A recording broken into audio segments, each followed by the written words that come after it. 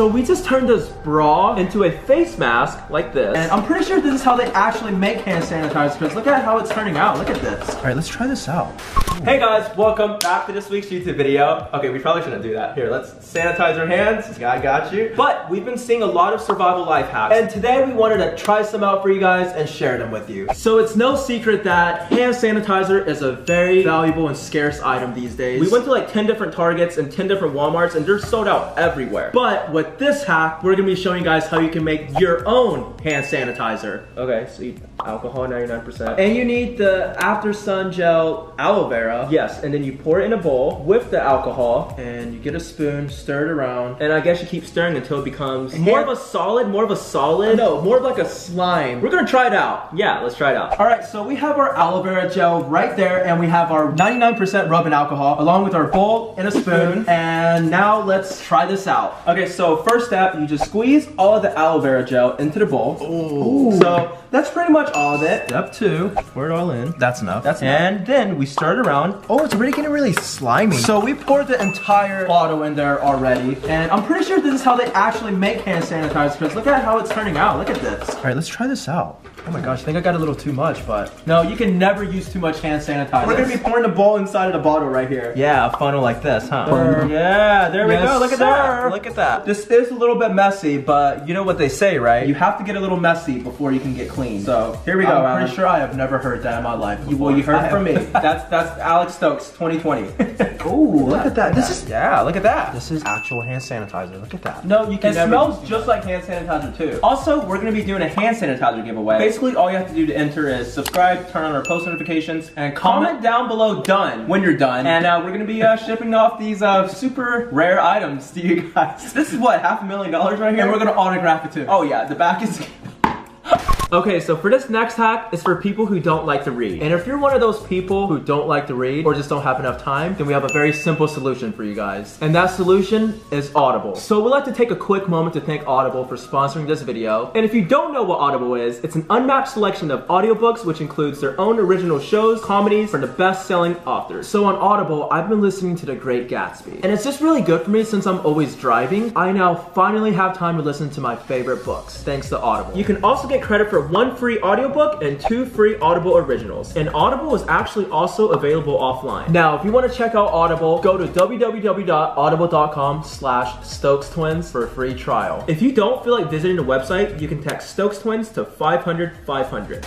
Okay, so since masks are also sold out, this is a life hack right here that shows you how to make your own face mask. So you just need a paper towel, rubber band, and a stapler, and oh my gosh, that's like genius, right? That's so smart. Let's try it out. Okay, so here's how the face masks are supposed to turn out like, and we're gonna be showing you guys right now how to make one. So we have the paper towels right here, and you wanna grab 2 sheets, and then you wanna fold them like this, so once on this side, and then once on the other side, like so. And then you just repeat this, and boom, there we go. Okay, so after you get it to look like this, you wanna grab a rubber band right here. You wanna put the rubber band on this side right here, like that, and then you wanna fold it, and then you staple over it, like so. And then you wanna repeat the same step on the other side. There we go. And now, the moment of truth. Okay, there we go. Now let's put it on. Oh my gosh, this works perfectly. I made mine a little bit too small, but his seems to be perfect size. This is like a genius hack. Like it took us like what, like 30 seconds to do this? Yeah.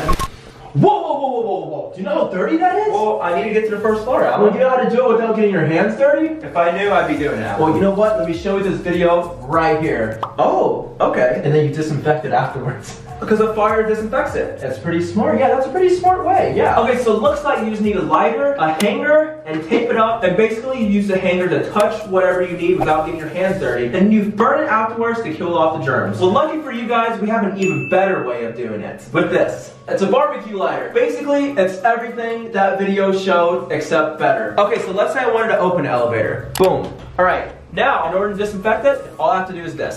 And wow, it's disinfected. Just like that. Disinfected. All right. Disinfected. Disinfected. Disinfected. Disinfected. One more thing that is very hard to get your hands on is toilet paper. And we came up with our own hack to show you guys how to grow your own toilet paper. So right here is a toiletry. And toiletry, get it? Yeah, this is a toiletry. And basically, all you need in order to grow your own toiletry is an empty toilet paper roll, some toothpicks, a cup, and some water. Now we're just gonna be watering the tree, and you wait for the toilet paper to grow out. You know, results may vary, but we'll come back in a little bit and show you guys the results. Okay, so it's been about 5 minutes, and let's, oh, we got a pretty nice sized toilet paper right here. Not as much as we hoped, but maybe it's the size of the cup. I feel like the cup was a little bigger. Yeah, if you use a bigger cup, I feel like the roll is just gonna be a lot bigger. All right, so another quick life hack. While you're washing your hands, sing happy birthday to yourself in your head, and by the time you're done singing it, it should be the perfect amount of time it takes to kill all the germs. And I just realized that I was just washing my hands and singing happy birthday to myself, and realized that any birthday spent without you isn't happy. I hope you're well.